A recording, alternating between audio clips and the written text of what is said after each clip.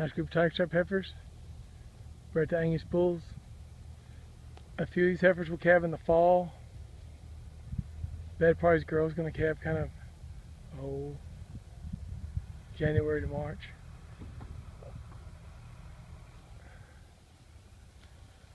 Again, I tagged in right here when they're going to calve. They're all bred to low birth Angus bulls. 44 farm bull and an oldie Angus bull. They're all the right type of makeup and churning good cows.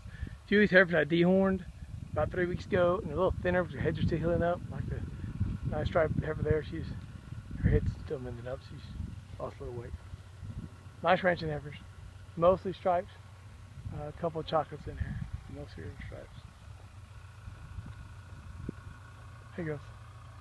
Again, it's two of the heifers I dehorned. Again, they lost a little weight because they cut their horns out, but it's mending up just fine. No more drainage, so it looks good. Good cattle.